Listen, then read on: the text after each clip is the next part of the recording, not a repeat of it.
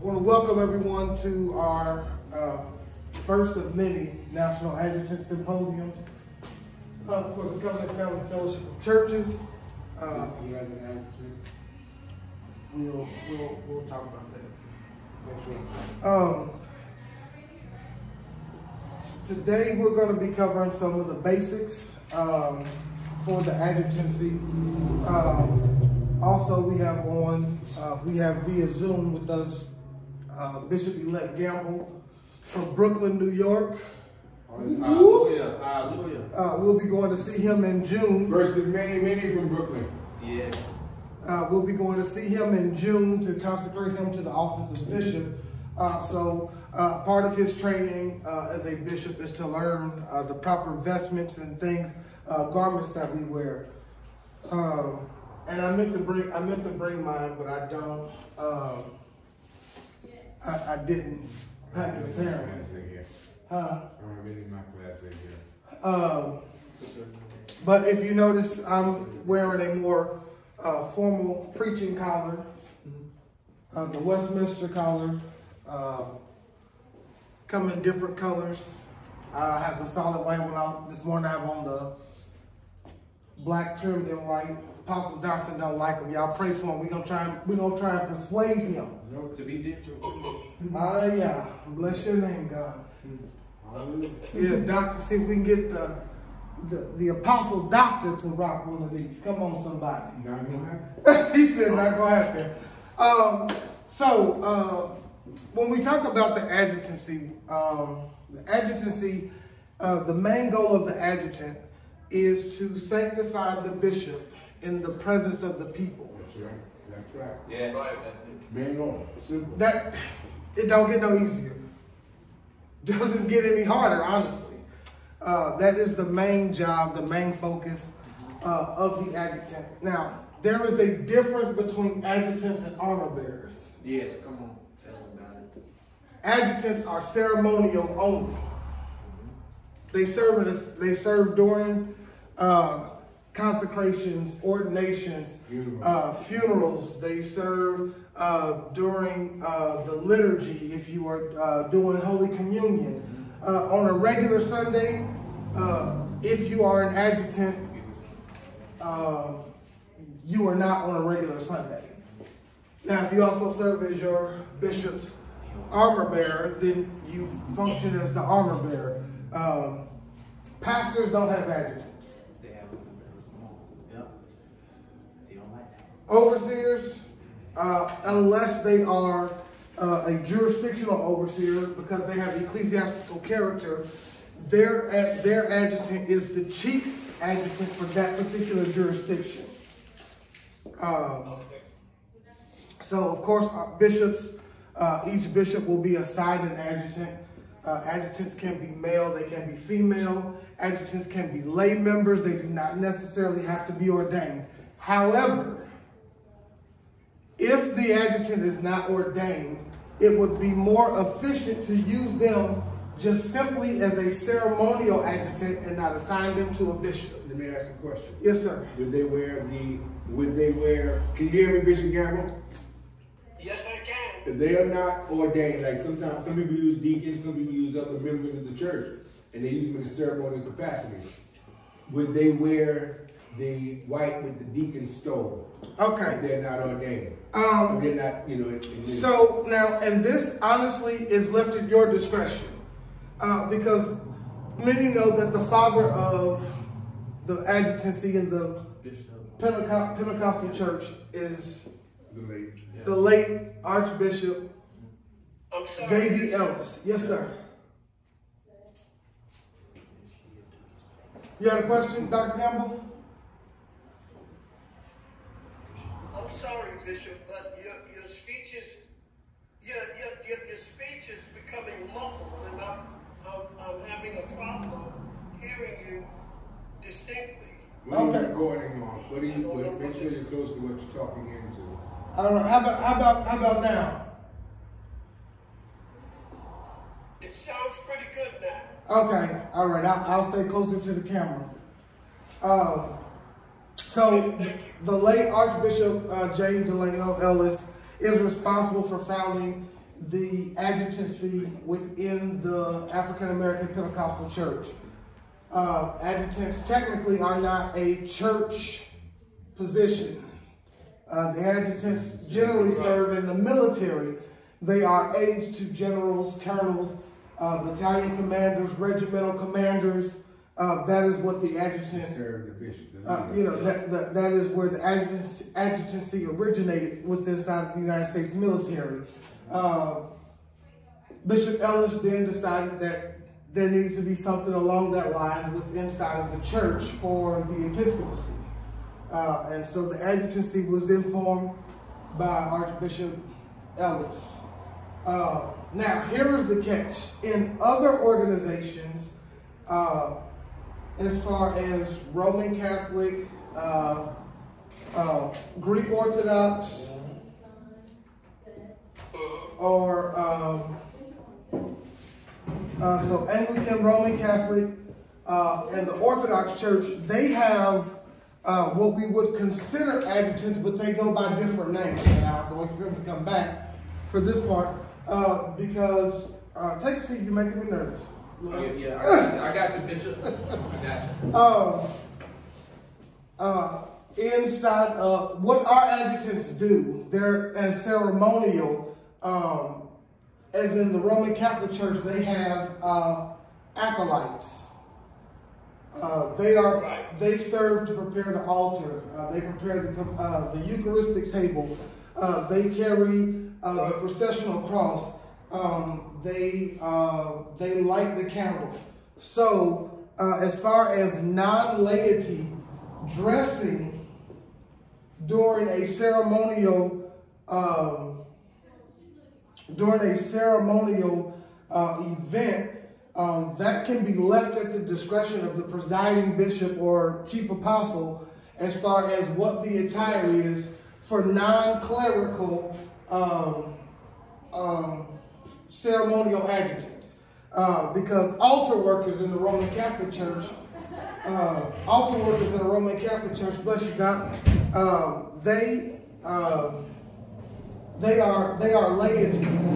However, I'm recording this, Doc, so I'll send you the Zoom link so you can get what we already covered. Their laity wear cassocks. They wear a surplice, but they're not clergy.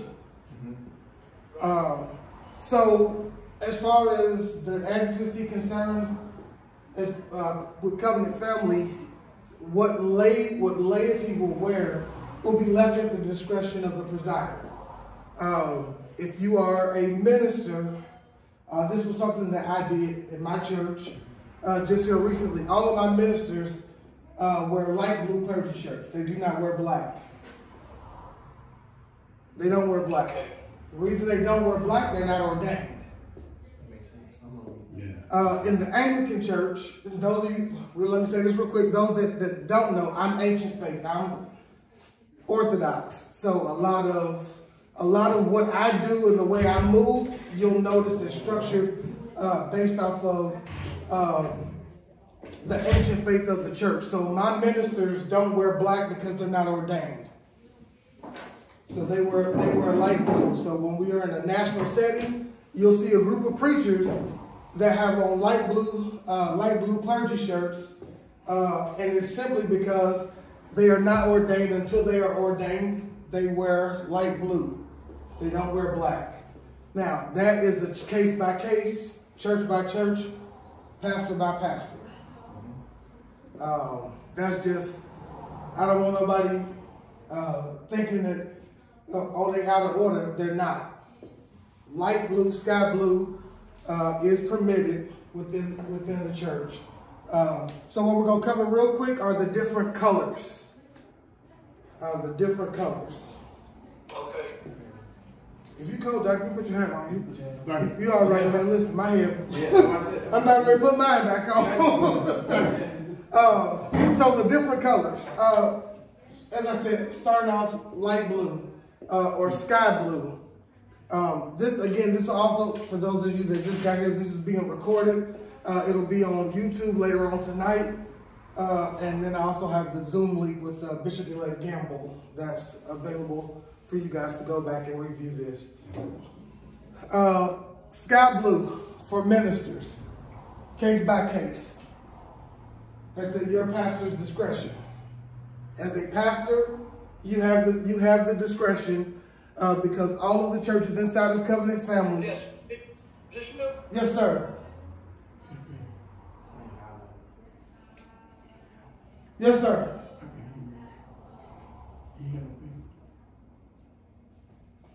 Yes, sir, Dr. I'm Gamble. sorry, but there's an extreme amount of dissonance in our connections, Bishop.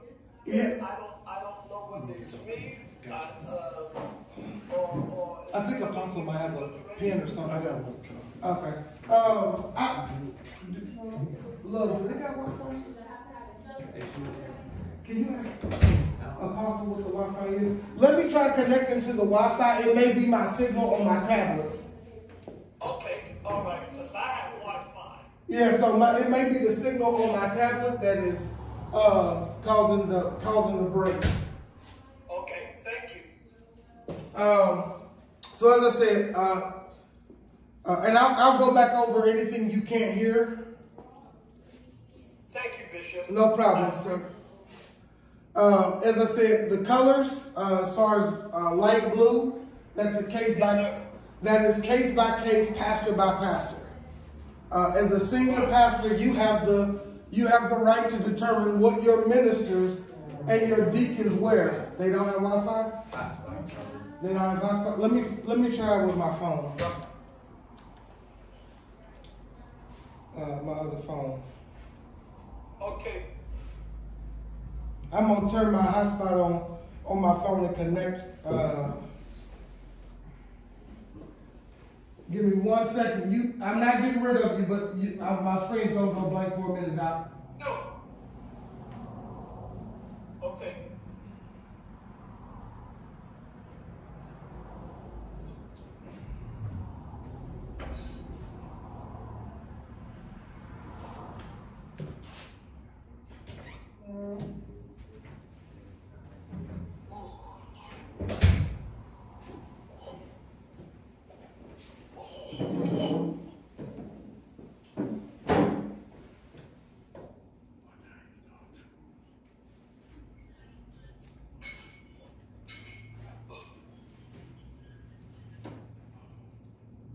All right. So that should be better. I'm connected to my iPad is not connected to my iPhone. Okay, great. All right. So again, as far as shirt colors go, as senior pastors, you all have the right to decide what your ministers wear. Covenant Family, while we are one church with multiple churches and multiple locations, all of our churches are independent. What does that mean? That means that myself and Bishop Johnson, Apostle Johnson, don't dictate your church, right? Right. Your church constitution is your church constitution. At no time can Covenant Family come in and say, this is the way you'll run your service, this is how you'll do this. We don't do that. Unless we are invited in, we don't step in. So all of our churches, all of your churches are, we are what they call autocephalous, self-governing. Yes. Right? Or autonomous. Autonomous. Self-governing. Yes. Right? Yes. You govern your church, but a few times a year what happens is that your church comes together to be a part of the larger church. Right. And at that time, while we are all pastors, our senior pastor is our chief apostle. Amen. He is the senior pastor. I then become the assistant pastor because Covenant Family Fellowship of Churches is one church with multiple churches in multiple locations. So in a national setting, we are one church. My church, when Apostle is serving as our chief apostle, my leadership is then submitted to his authority. So if he tells my deacons, I need this move, they don't come and talk to me and go, well, hey, he asked me. No, because right now in a national setting, he is your pastor, not me. Amen. As far as ministers and what they wear, let's go ahead and dispel a rumor real quick. I really like this part. The tab can be worn by anybody. Roman Catholic, Orthodox, Anglican bishops wear the tab collar. The tab collar does not identify you as a minister. So you'll hear people say, and deacons can wear tab collars. So lay members can wear tabs? Laity can wear tabs if they are serving in a ceremonial capacity. Environment. So if they are serving as an adjutant, they can wear the tab collar. Okay. If they are serving as an adjutant, laity can. But for laity to walk into the church with a collar on, you just told me the Lord called you. Order, yeah. You just said the Lord called you, and I'm about to put you to work. So the full collar, the full band collar, tab collar, and senior pastors, that's at your discretion. My clergy can wear, for my church, they eat whichever they're most comfortable with. You wear bands till you get ordained in my church. Yeah, that makes So sense. there you go. Apostle in his church, you wear the tab until you're ordained. For me, my clergy, they wear a sky blue or light blue clergy shirt until they're ordained. They don't even get to wear black. That way we know you're not with the rest of them. You don't get to wear black. They don't wear black, no sir. They wear light blue. This is why in the Anglican church, their non-ordained wear sky blue tippets. That's how you know who's ordained and who's not. The tippet, sky blue tippets are permitted for ministers or for unordained deacons.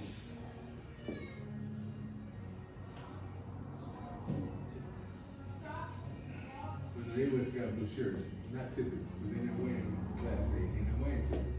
No, they do. Now, here's the difference in the as far as the Anglican church goes, and I'll use them because we wear Anglican vestments, so a lot of my references will refer to the Anglican church. In the Anglican church, everybody dresses like an elder. The difference is again, their ministers or their unordained deacons, they wear a surplice, black cassock, sky blue tippet, no chain, no cross, no nothing. Elders wear black. Inside of Covenant Family, and I don't think we ever really settled on this, the only thing that's uniformed are elders. All elders wear the white surplice, whether you want lace or not. That's up to you. I don't think we've made a hard stance on everybody's going to wear this particular surplice. Black cassock, either 33 button, or you can get the Anglican cassock, which only has 3 buttons. Bless your name, God. What's the name's making my new one? Because I can't keep I'm too big to keep buttoning up 33 buttons. Y'all pray for me. I'm gonna get that, or I'm gonna get a zipper put on there, and I'm gonna just zip it up. Ain't nobody got time. But our elders wear a black cord. Now, for senior pastors, what we have talked about is that senior pastors will do a black and gold cord. That's how we'll know the difference between the elders and the pastors. Because right now, if we put elders and pastors side by side, I don't know who's who, unless I happen to know that you're the pastor. So senior pastors can wear the 3-strand silver and gold, sorry, it's not silver, black and gold cord with a silver cross. Silver cross. Yeah. Definitely silver cross. Now, so that is the attire for the pastors and elders. If you're ordained, black tippet, white surplice, 33 button black. Please do not wear a 9-button cassock. If you are having issues obtaining your vestments, say something to somebody and we'll help you. But we don't have Auntie John. Listen, we don't do that. We don't do that. Now people make the argument that we wear Anglican vestments, but the cassocks that we wear are Roman Catholic because they have 33 buttons. Now they have two different types of Anglican cassock. Can you stand up real quick, love? So he's got on the, come this way so Dr. Gamble can see you as well. So he has on an apron. Their cassock is made exactly like this.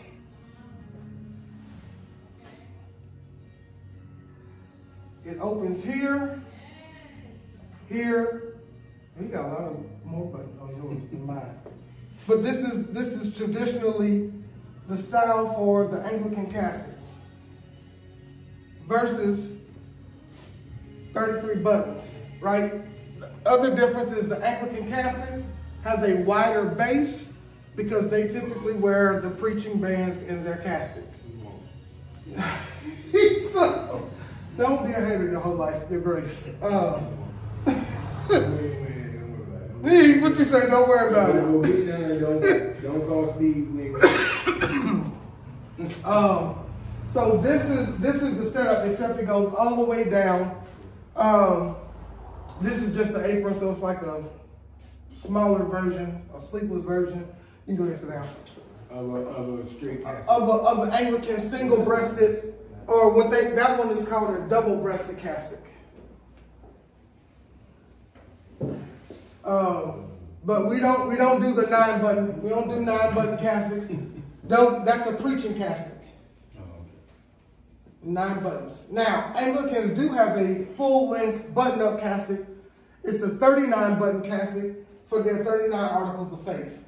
If you don't know the 39 articles of faith, I would recommend you getting a 39-button cassock because I'm definitely going to ask you what the 15th article of faith is. Wow.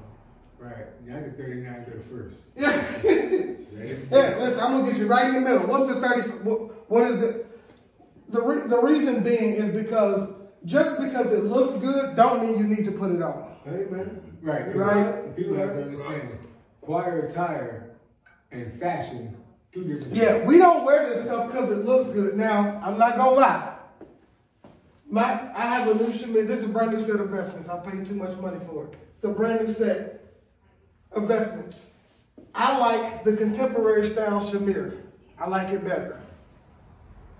So my argument is that I would like all of us to go to this. And I got one first so we can see how it looks.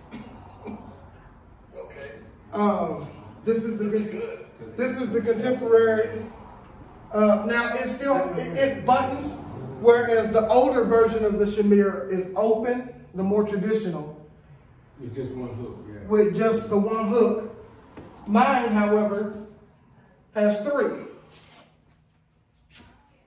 But they are already together. I have 2 buttons on the inside that overlay and close it up for me.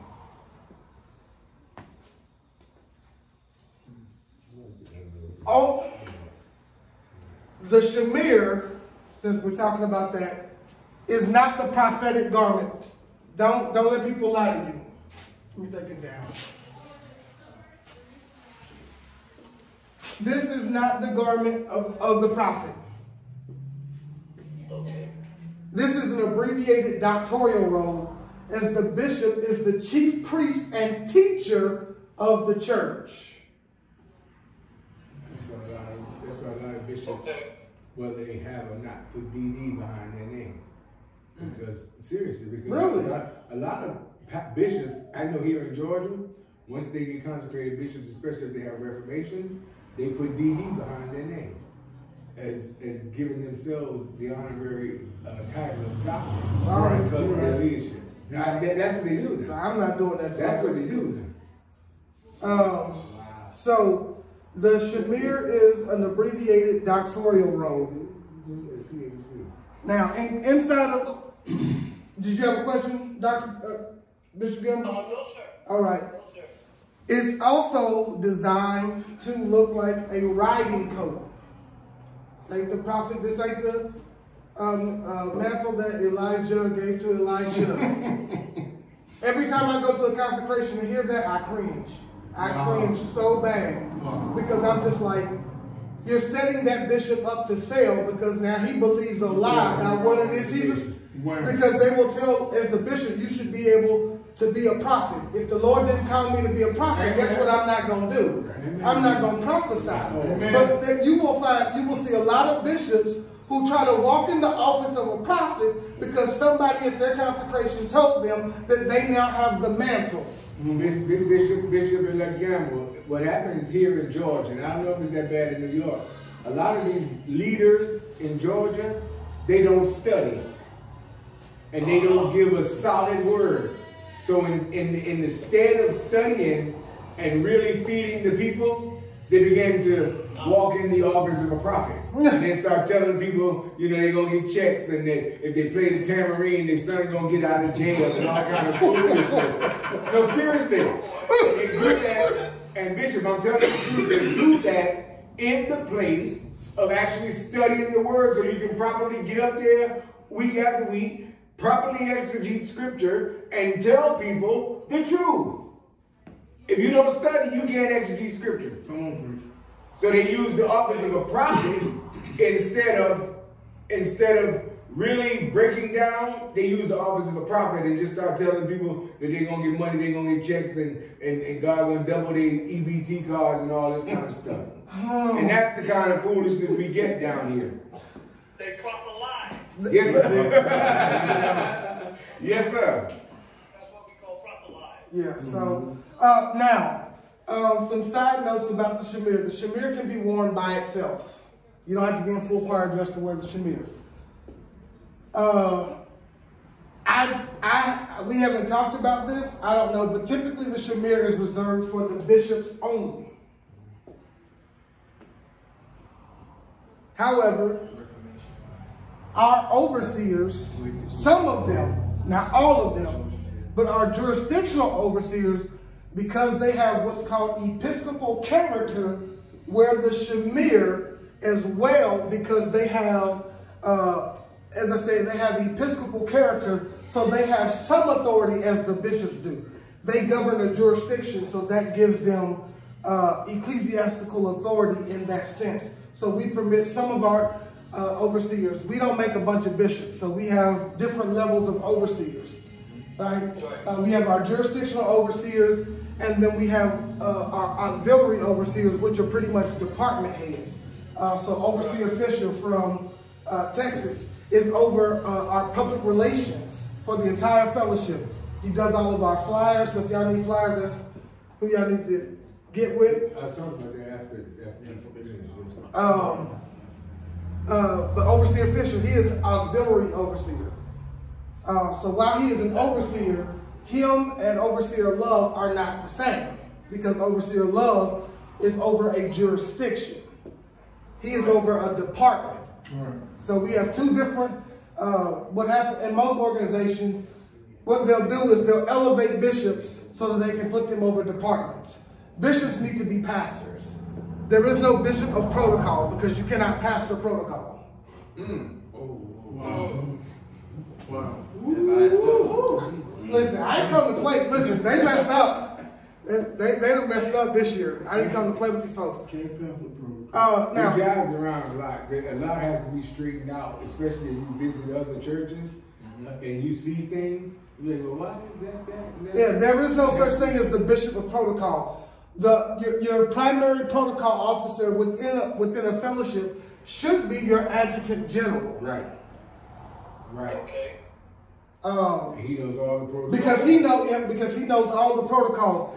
And next to your adjutant general would be your adjutant chamberlain, because your adjutant chamberlain is responsible for the attire that the organization wears, making sure that everybody's tippet is the correct size, that their patches are on where they need to be, that bishops have on the right colors. You do not, I'm not trying to be petty. Our information, because they can't, other folks do what they want. Yeah, other folks wear what they want, but it's out of order as a bishop or a chief apostle to be consecrated in the shamir and a 9-button black casket.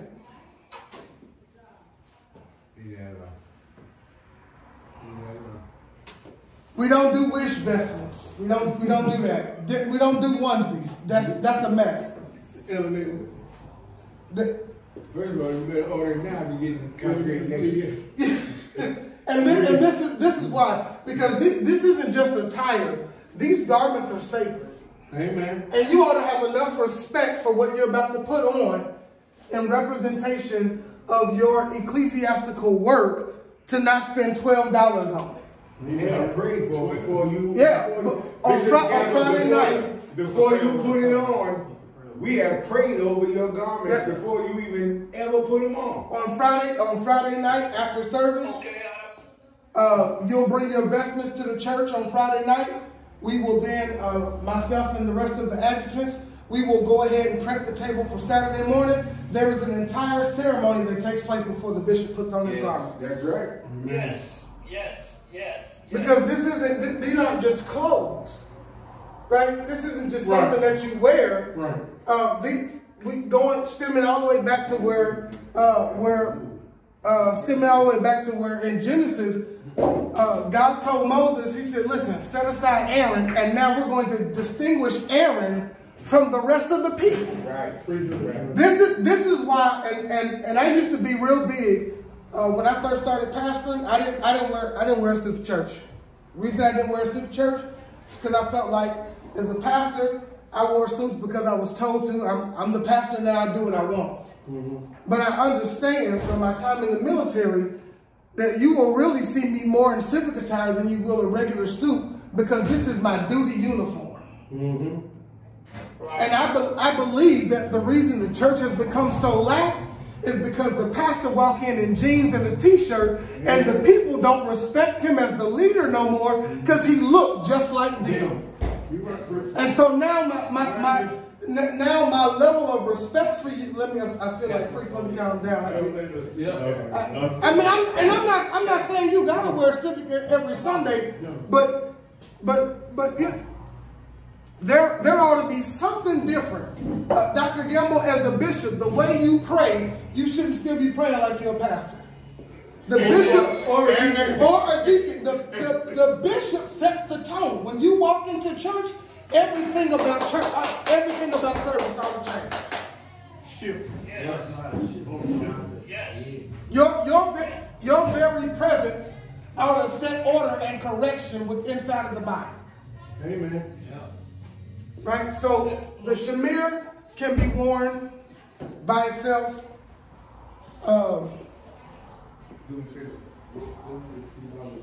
I'm not sure how Apostle feels about people having their own shamirs. Now, real quick, if you decide that you want to wear one and it's brocade and decorative, that is not an official garment. Some of these garments, they look nice, but they're not official. If you notice, all of our stuff is solid.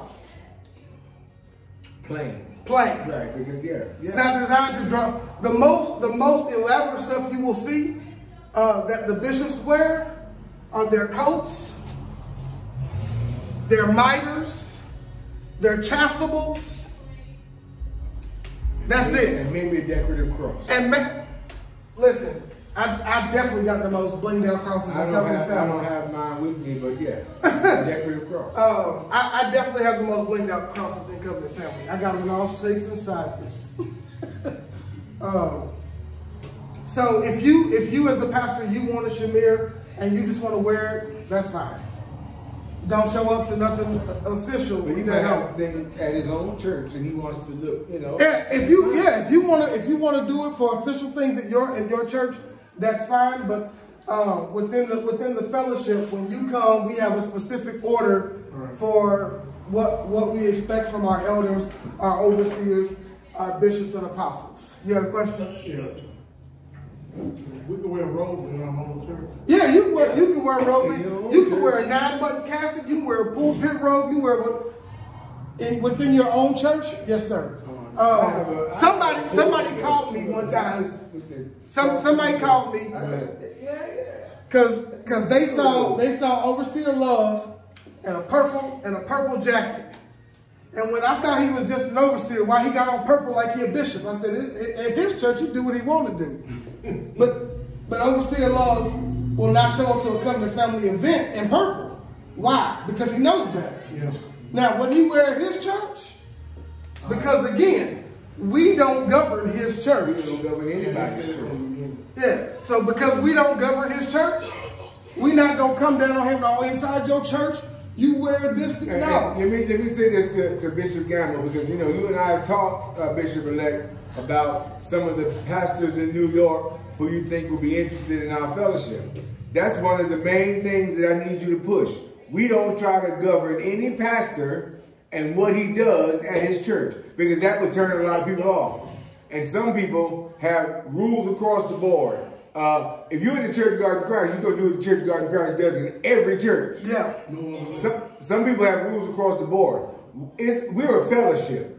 It's not my job. Now, if I see, or we see, or if you see a pastor who's doing something that's absolutely out of order, making him look crazy, it's your job as a bishop to go to that pastor and say, hey, man, you know, A, B, C, D, whatever. But we don't govern pastors and their churches. We govern, now there is a uniformity when we all come together. Yes, of course. But when you're at your church, you know, and I've heard people say, I don't want nobody to tell me what to do with my church. Well, then you need to come here to this fellowship. Yeah. We're not trying to tell you. We don't want to tell you what to do. Now, what we will do is make sure that you ain't at your church looking dumb. And if you look dumb, don't go on social media. Look dumb at your own church to your own people. Yeah, turn your live off. That I appreciate. And if I may, see, one of the cornerstones of the Baptist church is being an autonomous body. The autonomy, yes. And I hold that very dear. Okay. And even though I am grateful for Covenant family for considering me for the office, I would trust that it is uniquely understood that resurrection is its own sovereign body. Yeah, we don't supply pulpits. We don't do any of that stuff. That's your church's job to do, unless they come and say, hey, you know, we need a pastor. Can you help us with the process of, you know, the pulpit committee and stuff? We don't supply pulpits or anything like that. We leave that up to the churches are completely autonomous. Yeah. My church. That's how we're going to win some of them Baptist boys in New York, Doc. My church, in our church constitution, it says that regardless of who's the pastor of that church, my church has to stay connected to Covenant family. Should I die, the closest bishop to Indiana or whatever, or closest bishop or overseer to Indiana is now the chairman for the search committee to find my replacement. That's in my church constitution. Right. I understand. Now, he didn't know that, but I did. That's in my church constitution. Boy, that boy because CFFC boy. Because I just believe in connection. My church wouldn't be what it is had he not poured into me. So why would I want that to ever leave where it got its start from? So not only that, but we all know how it is when black people die. In the church, when the leader died, there's no game plan. There's no line of succession. We look real messy. We look good in our garments, but then after we take them off, nice, and then that's it. And then after that, all hell breaks loose. I avoided that by putting things in black and white. It's legal. The closest bishop is now the chairman of the search committee for my church to find my replacement.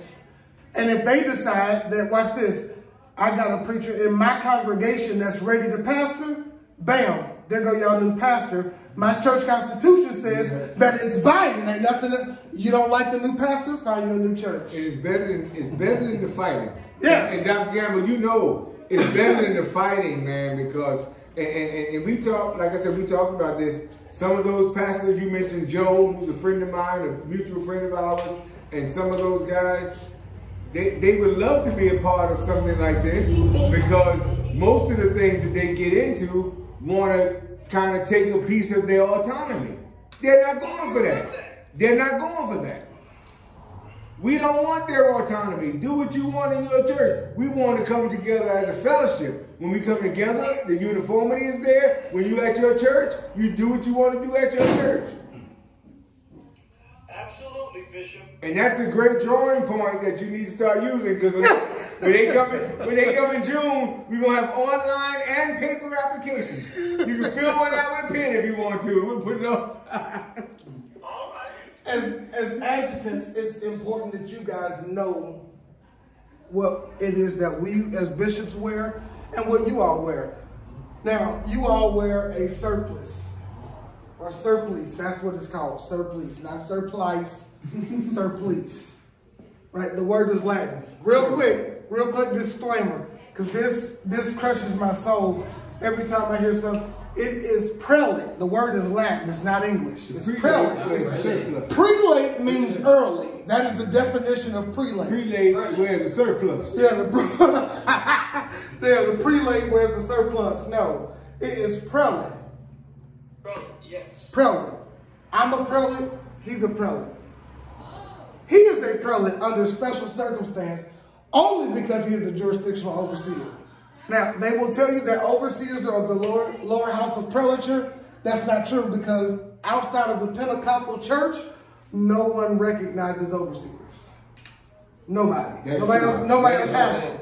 So the overseers didn't even start until it made it to the Pentecostal church. The prelature had already been well established by the time overseers popped up on the scene. So overseers are not of the lower house of prelature. The lowest house of prelature is the titular bishop, which is a bishop in title only. And his title is of a diocese that no longer exists. Wow. So you will see somebody in the Pentecostal church who will tell you that they're a titular bishop. Just stop listening to everything they're about to say, because everything following is a lie. What diocese does your authority come from that no longer exists? Because now we got questions. Most people use suffragan bishops. So wrong. A suffragan bishop is a bishop who is an assistant to another bishop. Right. So technically, I am a suffragan bishop to the presider because I'm his first assistant. I'm technically a suffragan bishop. Dr. Gamble will have one soon. He'll have a suffragan bishop soon. Or a coadjutor bishop, which just means that I coexist or co-rule with him. It's important as adjutants that y'all know this stuff, because if you don't, then when you go to these churches and you see stuff that's not in order, you see stuff you'll think that it's the right thing to do. And it's not. Elders and everybody wears, everybody below us wears the surplice, right? We wear the rochet with bands to identify us. Now, it's going to irritate us because technically we do it wrong. And I'm going to say that publicly. We do it wrong. There are only two authorized colors, black, red.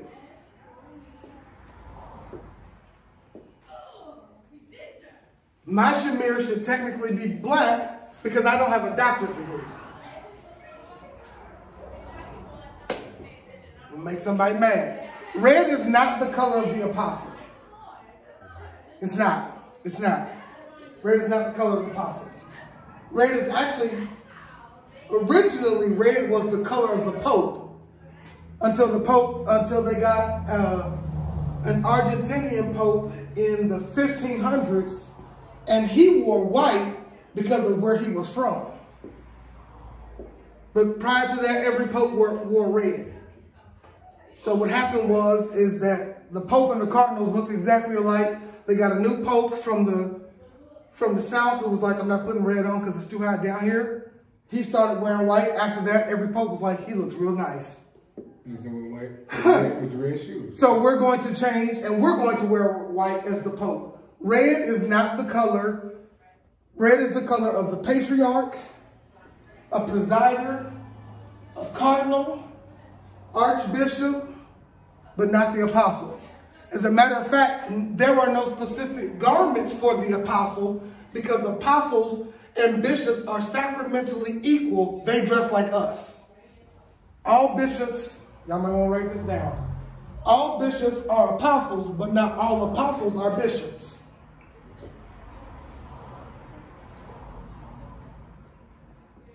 All bishops are apostles, but not all apostles are bishops. What do I mean? That some bishops, or some apostles were just consecrated. They went from senior pastor to apostle. Sure. That is legitimate. If the form and the intent are correct, that is legitimate. What about the academia of it? And I say that because we've seen that recently, where they go from pastor, barely, to apostle. But there is a whole lot that needs to be learned between pastor and apostle. It is. And so I say, what about the academia of it? There are a lot of aspects that you miss when you're a pastor and then you're apostle. Amen. You're trying to pastor people, trying to pastor pastors, and you were never taught the proper, you know. So in the Pentecostal church and ministry as a whole, in the Protestant Pentecostal movement, this is the only profession that does not really require you to have anything other than I've been called and I sound good with a hammer.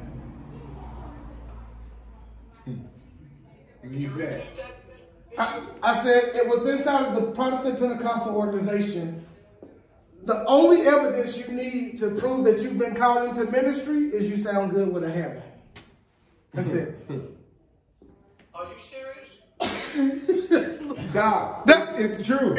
In this new age church, that's it. That's all you need. You don't need. And don't you don't got no works. Don't do 3 or 4 keys. Don't modulate. Yeah, if you you modulate, you are anointed. If you can modulate that, you are a presiding bishop by the end of the week. He about to come. I'm about to heave in a second. Yes, sir. It's true, Doc. It is true. They go by, like you said, how good you sound with a Hammond organ behind you. And if you can do that, oh, he's anointed. You could have said nothing at all. Most of these preachers have no substance. And here's the thing. I started preaching when I was 14 years old. I've been doing this 22 years. But before I was allowed to sit in the pulpit as a Baptist boy, my pastor gave me a stack of things that I had to do before I could even sit up there with them. I'm not their equal. Most of them, this is how you can tell. This is how you can tell what type of training they had. Hey, Doc, read scripture. Come on and put your hands together, give God. See, right. Order. Order. I just said read scripture. What are you? So wait a minute. Let me say this. Don't throw your testimony in there. Bishop Gamble, you know, he came up from an icon named Dr. Daniel Webster Batts. That was his pastor. And I came from an icon who was about a half a generation younger, Dr. Joe L. Parker. And so we understood. Because being a child and being in ministry, we were in ministry, but they made sure we still knew that we were children. Yes, sir. And so now you've got children, you know, that can barely read and pass English in the 8th grade. Wow. And they sitting up with collars on and all. No, wow. You're out of order. Yeah. Maybe don't put your Bible down and pick up your grammar book. That's why we got what we have being posted and all of that kind of stuff, because they're using the Word of God, the Bible. And if you can't spell and write and put a comma, I'm willing to bet you can't exegete scripture. I know for a fact. I'm telling you. You're not willing to bet. I know you can. You're right. And this is the thing. When I was 17 years old, I was youth pastor at my church. I was 17 years old when I got both my ears pierced. And the church went off. Snap. And they was like, Pastor, you ought to set him down. He went, why? He's still a child.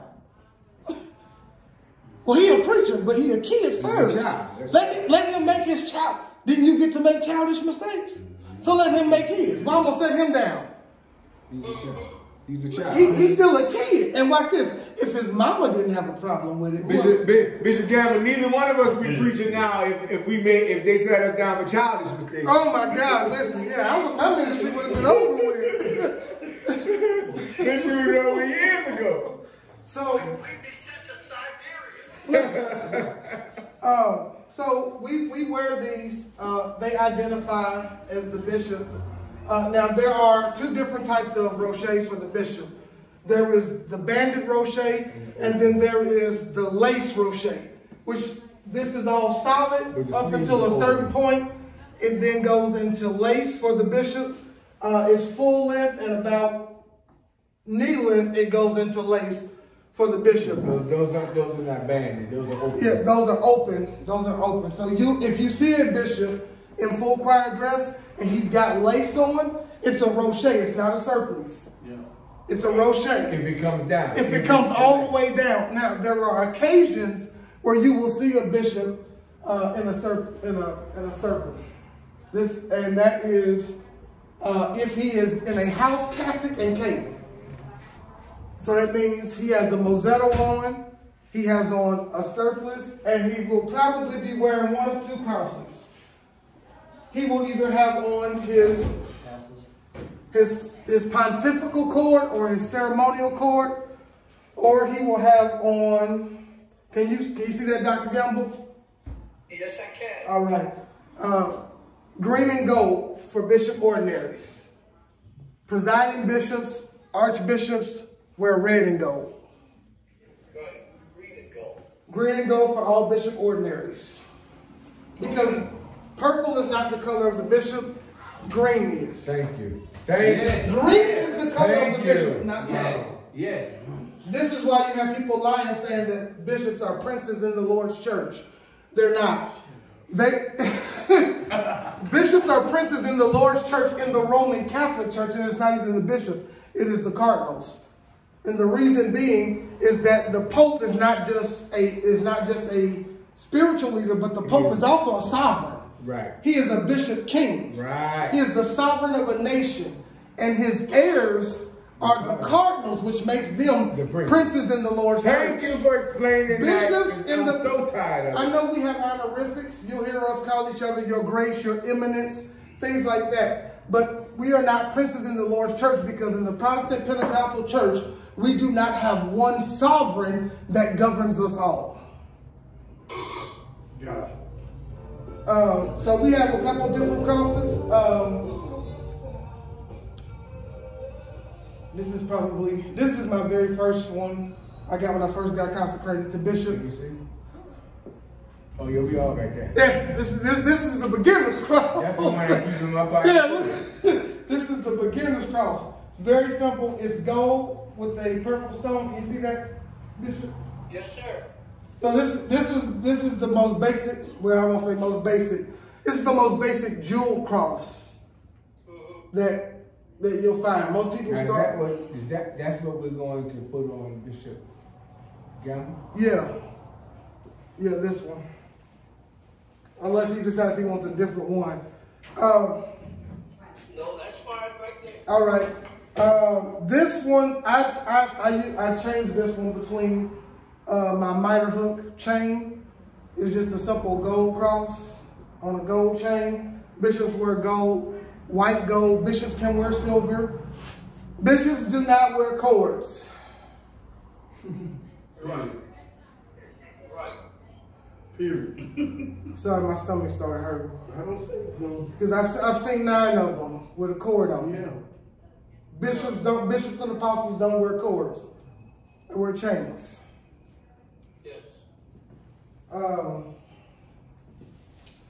Now, this is discretional, but the cross technically should be worn how Overseer Love has his, in the way that mine is right now, outside.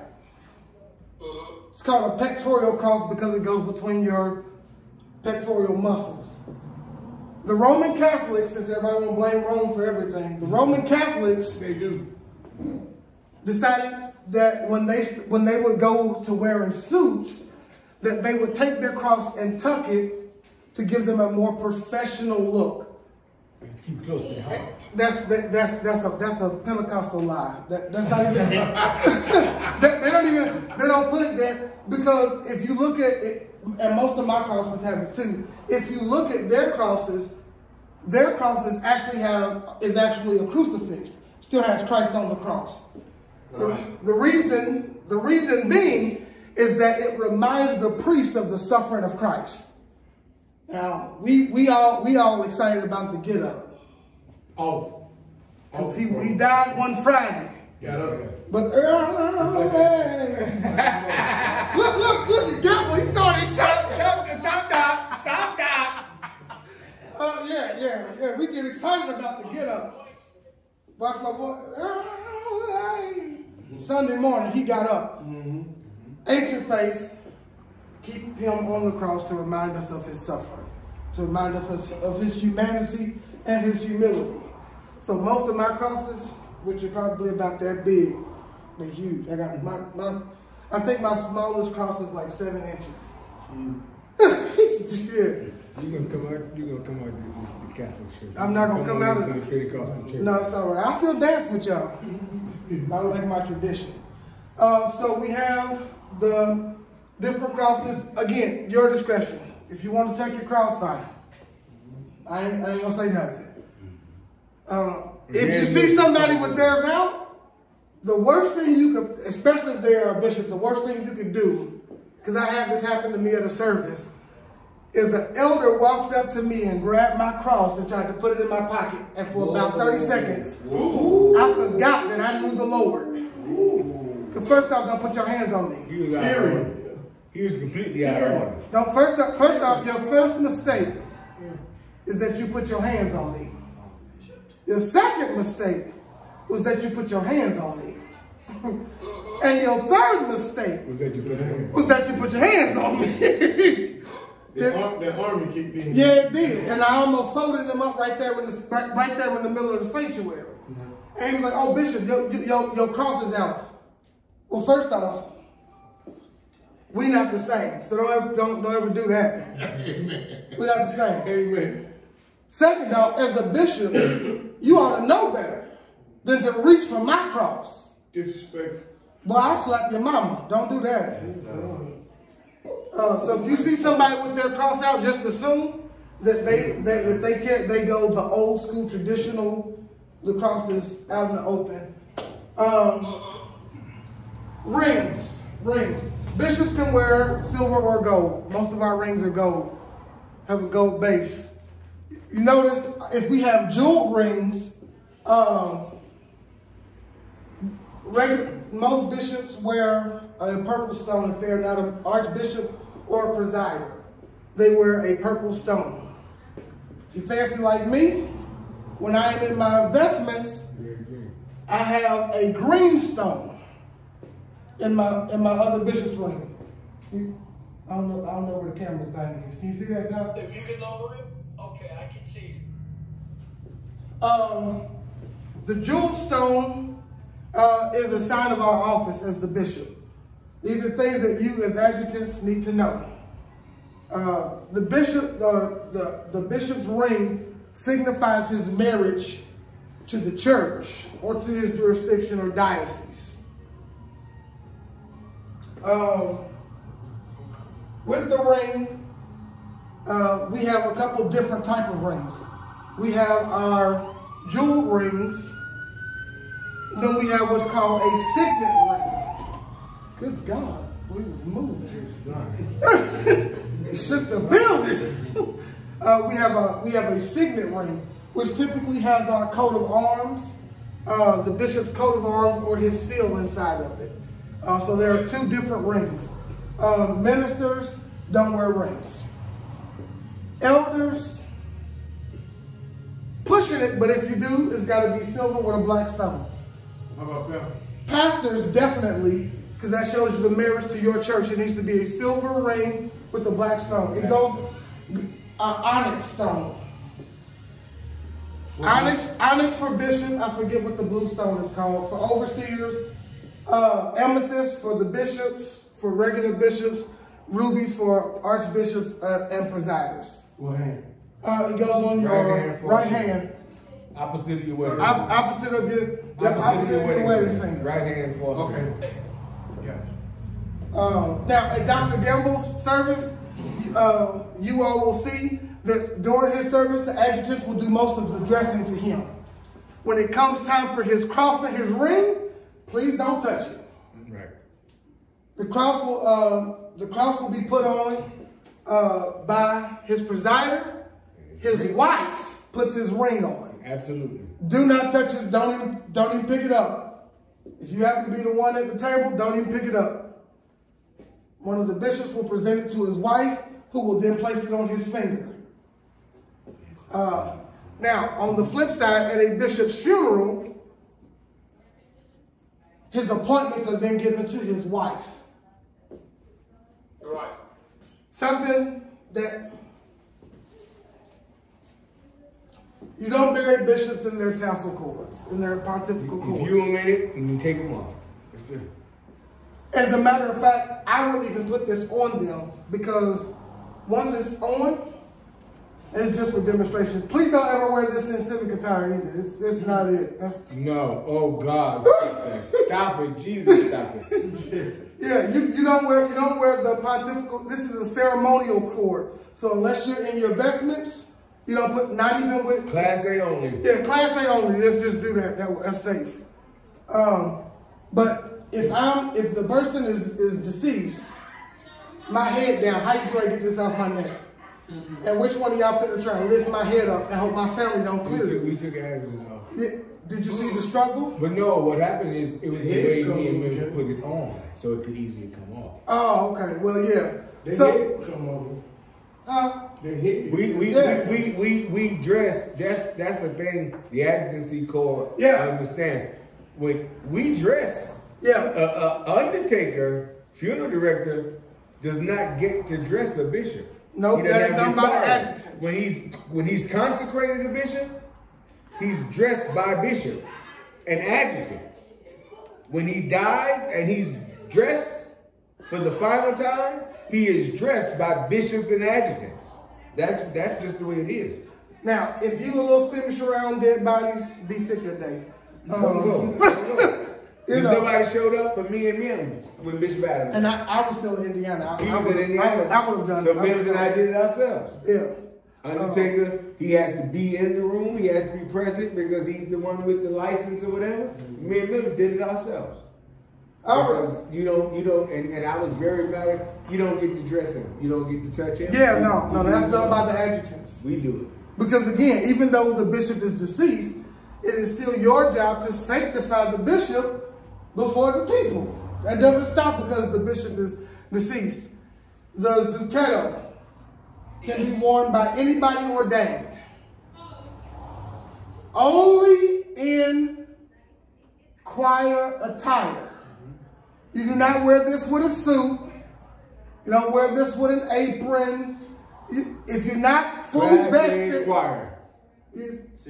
if you're not fully vested, you do not put this on. Now, this is going to start a lot of stuff.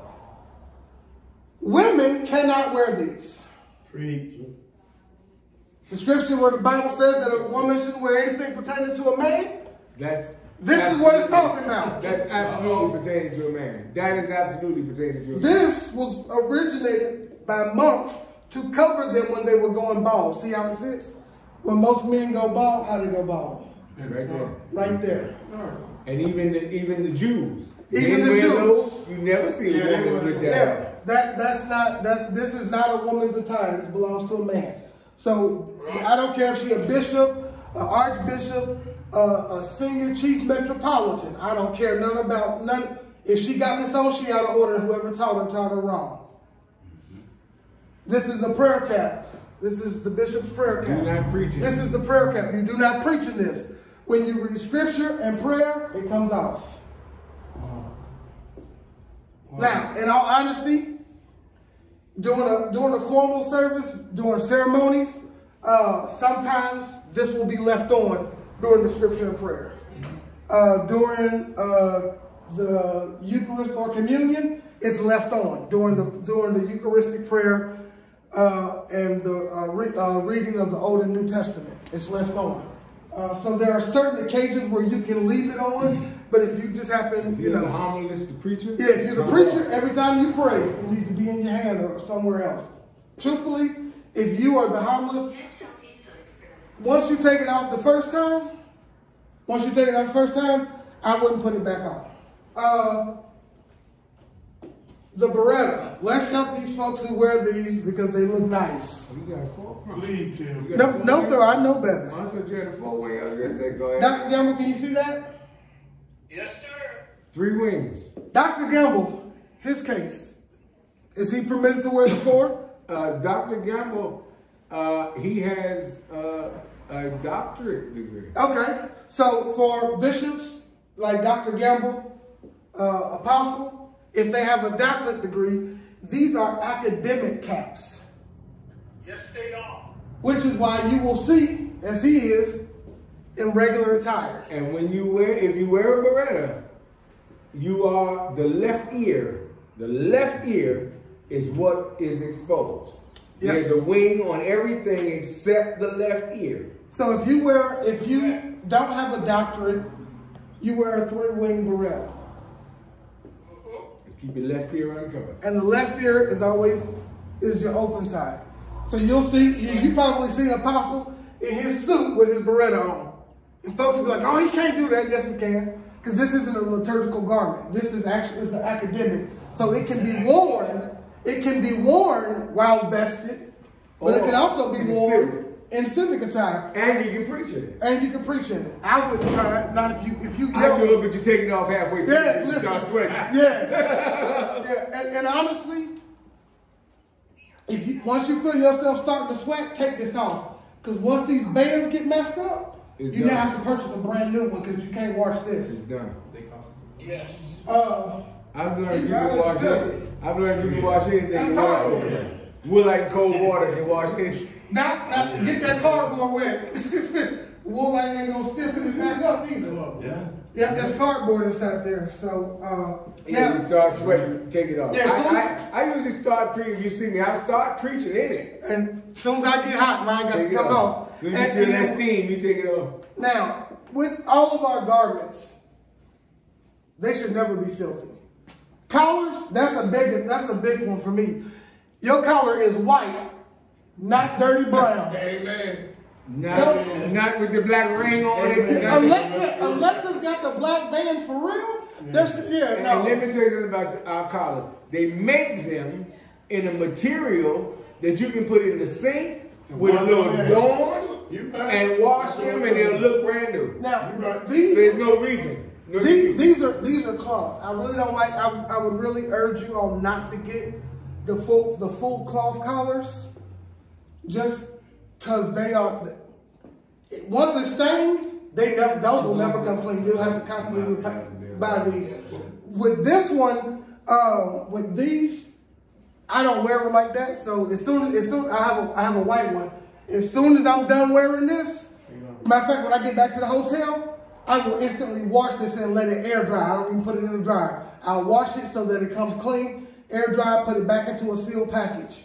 My Beretta and my Zucchero, I keep them in a Ziploc bag. I suck all the air, get all the air out, put them in a Ziploc bag so that they stay looking fresh. As a leader, now my suit probably still a little wrinkled because I had to condense all of my stuff. But as clergymen, as adjutants, as bishops, when you step out, you need to look. You are representing the kingdom of God. Don't look like no slouch. You're right. Listen, your shoes need to be plain. I saw a raccoon. I'm ready to get it. Saw a raccoon. I thought I saw him. I'm ready to get it. Lord have mercy. Somewhere. Your shoes. If you suit colors for civic attire. Suit colors for civic attire.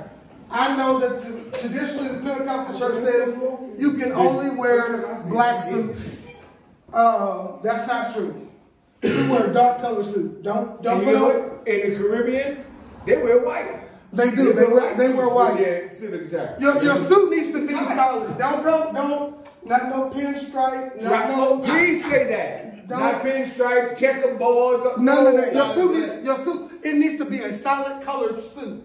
black navy, something like that. Navy blue, gray, or something like that. If you're going to do, even if you're going to do, say you do a gray suit and you decide to do brown shoes, your shoes need to be plain. Don't come to church. Listen, please don't put on civic attire with multicolored shoes. No. Don't put on civic attire and Crocs. And don't put on checkered colored socks. The socks. No, the reason being is because this stuff is for us is modesty. You're not trying to draw attention to yourself. It's not fashion. No. So you don't need on the Louis Vuitton belt with Gucci socks. That's stupid. Calvin Klein cross you. Yeah, you know what I'm saying? Yeah. When it comes to everybody, I don't know if you guys wear them, but I do. I like. Matter of fact, my suit for Sunday, I got a few different lapel pins. Not in civic attire. If you have a lapel pin, it needs to be one of two things. Military association, academic association, or your fellowship or church association. But you don't put a brooch on while you don't put the little flower. As you know, if you ever notice, when I'm in civic attire, I don't even put a handkerchief in. It's the only time you'll see me without one. I was somewhere in civic attire for a function, and it was. You got any questions, Dr. Gamble? No, sir. All right. It was for breast cancer awareness, and I was in civic attire, and they pinned one of them, cancer thing ribbon on me. That's I fine. don't have a problem with that. That's fine. I ain't fine. that deep, That's fine. But as far as decoration and just trying to, no. Don't. That's a big no. All right. Let's see what else. You did the castle. Now that castle, or is that an apron? No, this is a castle. A 3-button? Well, I got a question when you can. Yes, sir. What you got, Doc? Say somebody come in your church and there ain't no bishop, Hit 'em there in ain't the no mouth. apostle, and they walk in full of time. How will you address that? Wait. They walk in with what? Well, apostle time or bishop time. They're not now. They're not ordained. Are they a member of your church? Are they a member of your church? No, they ain't no member. Leave them alone. They stupid. Yeah. You have to give some type of leeway for people that just don't know any better. Because obviously that's somebody's never been. I had a guy. You understand what I'm saying? I understand. I see it a lot. I had a guy that I see it a danced. lot. This guy was a praise dancer. And he came to dance with a white suit on and a full red clergy collar with a neckband. And I said to him, young man, no offense, but you will not dance in here until you take that shirt off. What? I always wear it. I said, well, let me tell you order. You don't get to wear red neckband clergy in civic and here and minister. You don't get to do that. My brother, Overseer Tony Clark, Indiana Jurisdiction Officer, has a red clergy shirt. Is he coming from New York? Yeah, he'll be in New York. Him and my little brother. They won't be there. Coming? Tony and Jimmy. Curtis something about. Curtis is coming with them. They're leaving out Thursday because I'm leaving out Wednesday. Okay. But he has a red clergy shirt. Daryl's coming. Daryl's leaving with me. The reason he has a red clergy shirt is because about a year or so ago, maybe 2 years ago, his church for Easter Sunday did red and white. He purchased a red clergy shirt. Was it appropriate? At that time it was because he wasn't connected to the fellowship. But when he joined Covenant Family, first thing I told him, hey boy, I'll burn you. Listen, Doc. Listen, I hate to tell Mama her eldest is up out of here. But you can, inside your church? You can't do that to Tony, man. Oh, you going to defeat Tony? Tony's my friend. I told you. Brother, I stayed on Daytona Beach a whole week for $253. Don't do that. At the Hawthorne Estates and Suites or whatever it was. Brother, you better leave Tony alone. Oh, okay. I don't care what he did. I want Tony's side. Oh, you want Tony's side? Yeah. He blessed me. Yeah, Tony usually takes care of our hotel information. He gives me my voucher the first of the year. It lasts for a whole full year. Yeah, he usually take care of our hotel travel. But he knows that he can't, outside of his church, he can't wear that shirt. Because he's not a bishop. If he wants to, he can. No, he can't. No, You do whatever you want to do. You're setting a bad example. Now, Dr. Gamble, when it comes to you, as far as your clergy shirt goes, we will put you fuchsia. You go in the fuchsia. No, English purple. He goes in purple first. You'll start off in English purple. Once you drag in about 5 or 6 of your boys, you change it from purple to fuchsia. I'm telling you that right now. The rule of thumb is you can always dress down. You can never dress up. Wow. As the presider, he can wear whatever color he wants. If he wants to put on royal blue, he can. I'm not a fan of royal blue, so I won't put it on, but I could, yes. Not a fan of royal blue. I'm true blue. I'm from the streets. I pray for me. But then listen, I'm definitely about to get me a blue set. Just because. For real? Yes, sir. God bless you. Yes, sir. 7-fold. I got black, I got red, I got white, I got purple. Listen, I ain't always loved the Lord. Yeah, I ain't always loved Hey, Dr. Gamble, we understand that, don't we? So you can dress down, you cannot dress up. He can.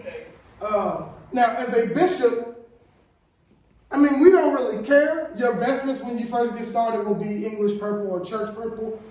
But you can wear any color purple or you can wear blue. Everyone is permitted to wear white. Or black. Or black. That's universal. White or black. Right. Everybody can wear white, everybody can wear black. But purple and the blue? Purple, blue. Once you get into the different colors like that, if that's not your office, don't do it. Now, if your church colors are blue and silver, and church anniversary, you want a royal blue clergy shirt, you are not out of order if you decide to wear that during your church anniversary. But listen, at your church anniversary. Yes. Yeah, don't show up to Covenant Family convocation in a royal blue shirt. Because I'm like, let me see your paperwork. Right, you're going to be faster, right? Listen, let me see your paperwork. I know you don't got it because I do it.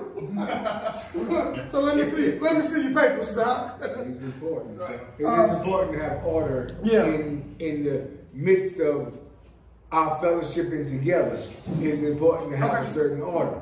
But we do not try to govern your pastorship. That's your church. Now, as you remember that's your hook, Dr. Gamble. We're gonna get Joe Jones and all them boys. I got you. As you can see, the next thing I have is the 33-button casket. Dr. Gamble, let me explain. When you order your vestments, you said you wear a size 50 in jacket, right? That's correct. Order a size 48. When are we gonna start the other thing? We'll talk about it. Order a size 48. Right now, I have a 33-button casket. It's buttoned partially because I step into mine because I'm not buttoning on. I step into mine too. Yes. Yeah. That's the best. That's now. If you got a 33 button it halfway and put it on. Now. Step into it. And Dr. Gamble, during this transition phase for you, you are permitted to go ahead and start wearing the purple shirt.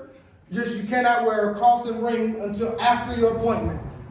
Understood. But you can wear the purple shirt. But you can wear the purple shirt. Well, it's supposed to be 90 days, but it's close enough. Yeah, within 90 days out, yeah. But it's close. But he got designated last year, so technically we should have been consecrating him within 90 days of his designation. True. That is true. But we want to do it there instead of here. Instead of here. So you are permitted to wear the purple shirt now. What we will do at your consecration, when you come in, this will probably be moving forward, the new standard.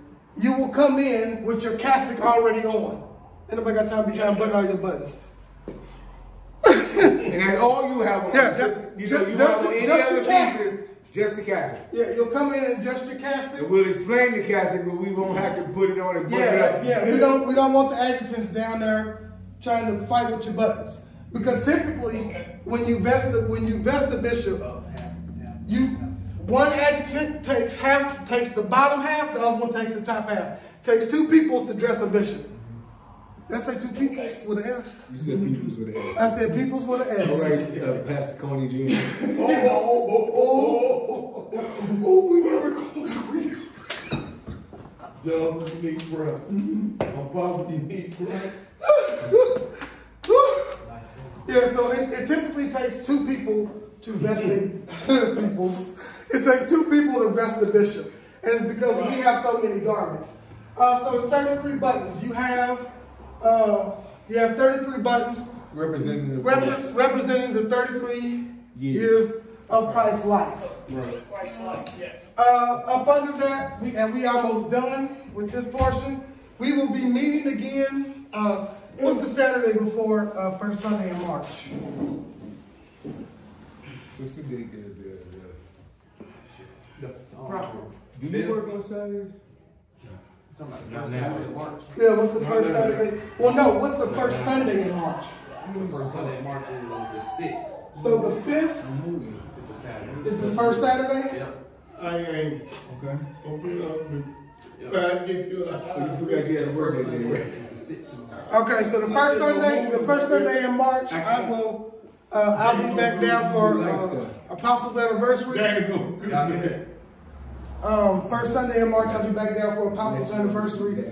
That Saturday, we will meet again, because what we will do then is we will actually, I'm bringing some other adjutants with me from Indiana. What date is that? The March 5th. Oh, Sunday before the first. Saturday. We will actually go through a mock consecration, which means that we will bring the garments. He's preaching on the 6th too. He don't preach that morning.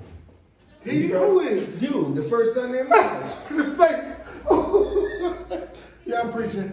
So he's already gonna be fired up Saturday. Gonna be trying to hoop and stuff in the class. You know, so chill out. Leave me alone. So we'll go through a mock consecration. You guys will learn how to set the table for the consecration, and then some of you all will be designated to certain positions as adjutants. As it stands right now, Overseer Love will be serving as our new adjutant apostolic in replace of Minister Dewan. He will be the adjutant apostolic, which means he will be. He is the only adjutant in the entire fellowship that is assigned to a specific individual. The adjutant apostolic serves the presiding bishop. Dr. Gamble, did you know that Archbishop Brown's adjutant apostolic Archbishop Brown had to fine him to get his own wallet? He didn't carry his own wallet.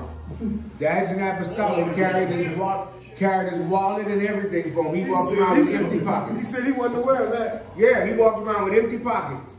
And like when we were in class and convocation and stuff, and it was time for the ministers to give offering, he said, somebody go call Chris. Go get, I ain't got my wallet. He carried his wallet and everything for him. Yes, he did. That's how close he was. That's how close the adjutant apostolic, I've always seen that as an example of how close the adjutant apostolic and the presiding prelate are. He didn't carry his own money, his own wallet, his own anything.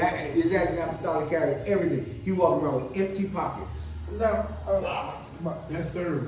that is. The last garment, well, second to last garment, the band censure. This is another one they lie about. I don't care who sees this. Chastity. This is not in representation of the towel that Christ wiped whatever with. It's not what this is for. I don't even remember the lie. I think I've heard it, but I'm trying to It's supposed to represent a towel that Christ wiped something with. I don't know. When he wiped his face and the print of his face came off on the top. Stupid stuff. People just make stuff up instead of doing their research. Now, this comes in two different styles. The oldest is the rope censure. That's why and they have the exact same meaning. That's why it's important to do your research. As adjutants, y'all need to make sure that y'all understand the historical part of church as well as your function within the adjutancy. The band censure is a modern thing to go with the cassock. The rope cincher is usually worn with an owl up under the chasuble, and the stole is then placed inside of the rope cincher. The rope cincher holds the stole in place, so it's not, now you'll never see the stole. Some people actually don't wear them, which is totally out of order, but I mean, I guess their thought is, if you can't see it, how you know I ain't got it on? You know what? This training, I dare you to go through another reformation. You're not gonna get this. Other organizations that do this type of training, they definitely charge about $400 or $500 for this class. That's why they hate us. You're not gonna get this, and if you get it, they're gonna pay you. $400 or $500 and you're gonna get this information, and you're not gonna get this information. So the band center represents the bishop's or the cleric's chastity. Even though we giving it to them now for free. This represents the chastity to your wife. If you're married, if you're single, to the Lord. Amen. Yeah, to the Lord. Ha! Yes, sir. Yeah. Don't be sticky. You ain't got but a few more weeks. Bishop Clark getting married in a few more weeks. I can't wait to take this off. Praise the Lord. You need to say it first. I gotta go over to Indiana. I'm gonna drive. I was gonna fly, but I'm driving. Yeah, so that's what this represents. It's not a towel. This comes in. This comes in the rope cincher, and this is the band cincher. Now again, this goes. If I see anybody do this, I promise you, we fighting on sight. This goes around here on the left side. It should drape over your left, kind of not here on your hip. It's not a pistol. It don't go on your hip. We don't carry pistols right here. We definitely carry pistols around here, but it don't go. It don't go on your hip, right? It's not your six shooter. You're not robbing stagecoaches. It goes in the left front. On your leg. On your leg. On your leg. Now, if you're fancy, you will, because I'm going to, you can have, if you have the band cincher, you can have your seal placed on your band cincher, so that if you wear just your cassock and cincher, the seal, you worldly. huh? You worldly. I'm worldly. You carnal minded. I'm carnal. So your seal, Dr. Gamble, I'm gonna get with you privately so we can get your seal done, so that it can be ready to go on your ticket. Last but not least, is the mitre. Hear this clearly. If you are not a bishop, you don't put this on. Don't touch that. Now, let's talk about what this does not represent. This ain't got nothing to do with Baal and the little fish crowns that they wore. I say that because nobody tries to disprove Hinduism, right, Buddhism, Muslims. Come on. But everything Christian, everybody got a reason why what we are ain't right. Yeah. Just us. That's right. So what that tells me is that if everybody fighting against us, we got to be right. Right. Amen. The mitre of the bishop. The top, it should not be, don't get your grandmama cousin to make your mitre. Please go and purchase one. Professional, right. Because here's the thing, and his actually too small. Mitres come in different sizes based off of your rank. His is too small, it's a 10-inch. As the chief apostle, his should be 14 inches. He should have the big one. You ain't putting that on? I ain't doing all that. I ain't doing all that. Dr. Gamble, apostle don't want to comply. Apostle don't want to comply, Dr. Gamble. Because I would have to get a whole nother... You can just order this from Catholic Liturgicals. It's only $99 or $89 from Catholic Liturgicals. Exactly this way. Real quick, somebody called it. See, that ain't nothing but the devil. We almost done, and I'll take a few questions. The mitre represents, the opening of the mitre represents the flame of the Holy Spirit. Right. The two tassels in the back represent the Old and the New Testament. Go ahead. Go ahead. Teach. The bishop cannot wear the mitre by itself. What does that mean? That this has to be, the zucchetto has to be on underneath the mitre. Wow. The mitre is never to be worn in Class A's by itself unless you have on a cope. Okay. If you wear a cope, you do not wear the shamir. The shamir does not go under the cope. You cannot wear the shamir. So you would only wear the rochet, your band cincher, and your cassock. On top of that would be your cope. In that order. Okay. Now, when it comes to the rochet cannot be worn by itself. You always have to have your cassock on up under it. But you don't have to always have your shamir on top of it. Right. Because the rochet is white to represent your priestly authority. Okay. That's what your surplice represents. It represents your priestly authority. So, we've got the mitre. When I come back in March, everybody needs to be in all black because we're going to go through a mock consecration. We'll cover ascending order, descending order. What that is, how we process in. You will probably, we'll probably have you serving as one of our adjutant acolytes. And possibly our national adjutant acolyte, depending on whether or not I fire the new one when I get home, or the old one when I get home. So there is a specific order that we process in. From ascending order means that the first person out is actually the lowest person in the group. So what will happen is that most of the time we go in ascending order, which means that it starts with deacons, ministers. There's a break. There's an adjutant. Then you have your elders and pastors. There's a break. There's another adjutant. Then you have your overseers. There's a break. Then you have your bishops and apostles who are not co-celebrants. Those are words. I'll email you all the actual adjutants manual because you'll need to know some of these vocabulary words like co-adjutants, or co-celebrants, chief celebrants.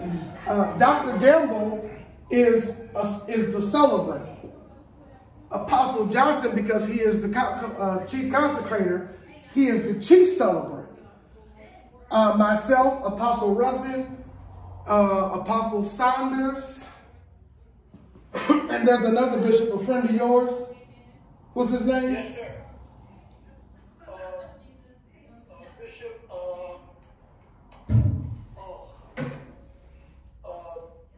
I'm thinking of him and I'm looking right at him. Apostle sent me his name, but there's another bishop. We are all co-celebrants. Right? So you all will see. So after the bishops and apostles, then it is the co-celebrants who come in. Then it is the candidate or the celebrant himself or herself, if it's a female bishop or apostle being elevated. After the Bishop Thomas. With the celebrant, there will be two adjutants assigned to this celebrant. These adjutants stay by his or her side the entire ceremony. So I would recommend that if that happens to be you, you drink water before the service, long before service, because you you all will be one on each side of the celebrant. After the celebrant is the Adjutant Apostolic, who serves the presiding bishop and chief apostle, and after the Adjutant Apostolic is then the chief apostle. That is in ascending order. Descending order is everything I just said in reverse. So the first one out would be the Adjutant Apostolic and then Apostle Johnson. Then it would be the celebrant with his two adjutants, the co-celebrants, and so forth. We typically in Covenant Family do ascending order. We normally do ascending. It's just easier that way.